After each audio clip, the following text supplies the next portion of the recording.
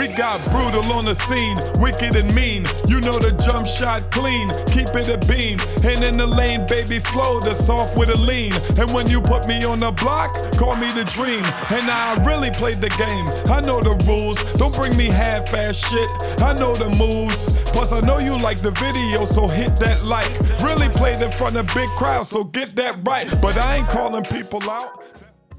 So you don't know your boy Brutal, Sim on the scene, wicked and me with a next video for y'all. So what I want y'all to do, man, before I continue on, I want y'all to follow every single thing that y'all are seeing in the background while I'm speaking. This is one of the best guard builds in the game. This is a 6-7 build, right? That's gonna have gold unpluckable. And not only that, it's gonna be finishing with an 88 speed and an 86 acceleration. Now I wish I could take credit for this build. I wish I could take all the credit. Now of course your boy gonna do his little adjustment and all that stuff, but I wish I could take credit. But I'm gonna have to start off this video by giving a shout out to Drew Woo TV, because I've been searching for this build. I heard rumors about this build and I didn't believe it until I saw his video on YouTube. So I'm gonna put the link to his channel in the description. Y'all could go and show him some love, man. Definitely go and show him some love, because better believe he's making your life so much easier. Now this is a glitch 6-7 build, glitch all the way through. And at the end of all this, and I ain't gonna front, I gotta give him props. He literally had to go in and out and change the measurement probably like 3 times to get this glitch build. Now, as you all know the steps already, man, you all know what it is. Again, before we continue on, make sure and check out his channel. The link will be in the description. After you all don't check out this video or whatever, at the end of the video, make sure check out his channel, man. All right. Now, that's the first step right there. You all see the measurements, everything, all of that. Now, you know what it is. Save the build. And as soon as you reach this screen right here, wait for a while. As soon as the button pop up for you to back out, just go by edit build and then back out. Y'all know the process for these glitch builds, man. Y'all know the process by now. Now you go into settings and change the measurements from imperial to metric. Now as soon as you get done with that, just go right back into the builder, of course, right, and find the same exact build that you was working on and go on edit build. Now after you click and you get in the edit build, of course, right, I want you to change the numbers now. Now I want you to follow these exact numbers. For the height, I want you to put 2.05. For the weight, put the lightest weight at 85 kgs. And at the wingspan, I want you to put 2.31.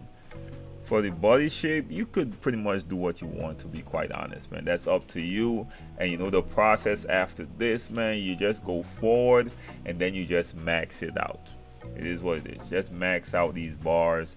It doesn't matter what build you come up with, because this is just a next step. Now you still gotta go through it one more time. Now I'll tell y'all, this glitch, I gotta give this guy props. And just the fact that he had to go through all these levels, man, he deserves all the props for really figuring out this build. So just try and max it out to 99 as quick as possible. It doesn't matter. You see me right here. It doesn't really matter where you put it, because this is not the final step. All right, so just pick the takeover, whatever takeover you want to select. I selected 2 different ones, doesn't matter, to be quite honest, and it's the same process you're going through again. As soon as it pops up, go to, of course, edit build and back out. Now you're going back to settings, and then you're changing it back from metric to imperial.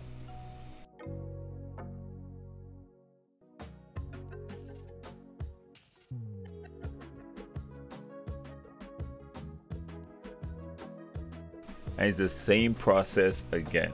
Now this time, this is the final time. Now this is the big one. This is where the glitch activates. You find the same build, right?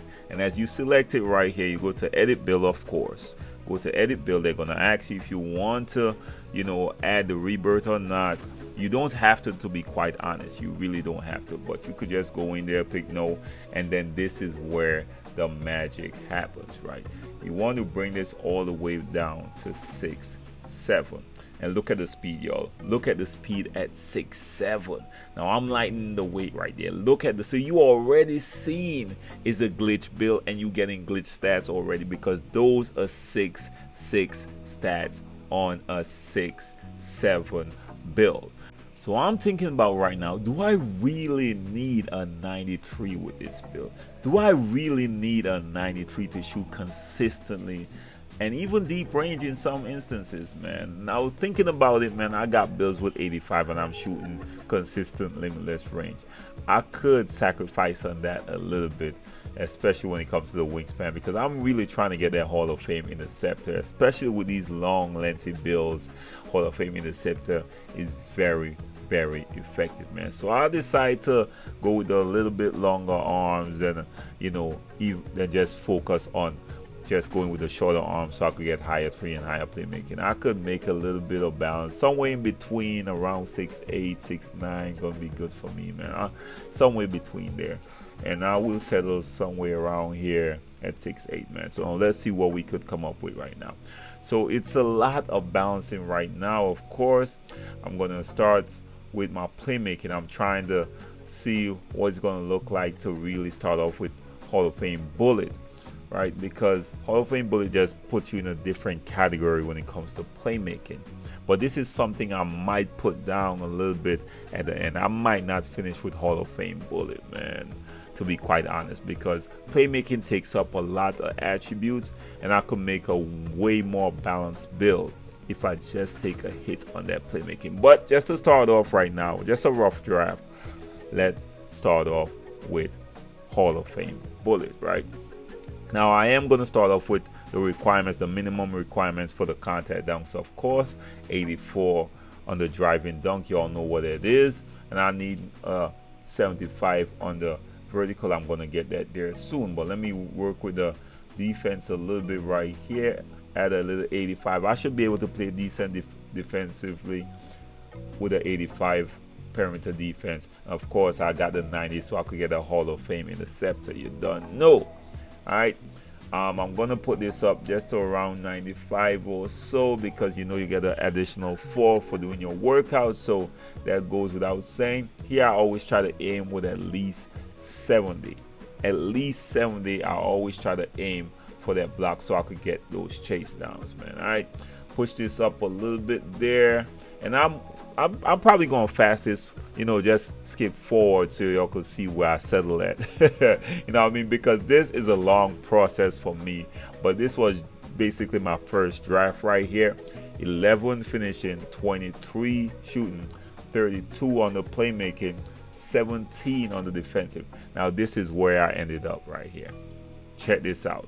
15 finishing, 24 on the shooting, 29 on the playmaking, and 18 defensive. But look at the attributes though.